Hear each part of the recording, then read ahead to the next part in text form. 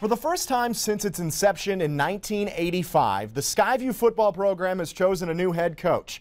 Nathan Wahl will take over the Falcons this summer, replacing Ron Lebsock, who retired in January after 33 seasons in charge. Wahl played for Lebsock on the 2003 state championship Skyview team. He's been an assistant coach at Bozeman High School for the past 5 seasons, serving as the defensive coordinator for the last 2. Wahl graduated from Montana State with degrees in health and human performance and science education.